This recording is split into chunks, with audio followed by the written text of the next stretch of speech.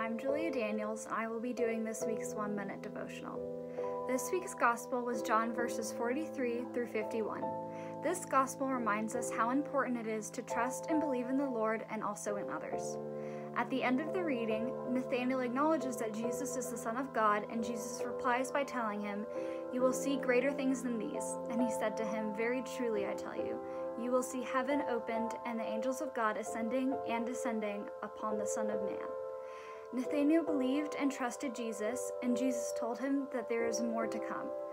I think what we can take from this is that if we trust and believe, we can have more faith and strength to know that everything will work out the way God has intended for us. Using this knowledge, we can help ourselves and others through life. Thank you. I hope you have an amazing week.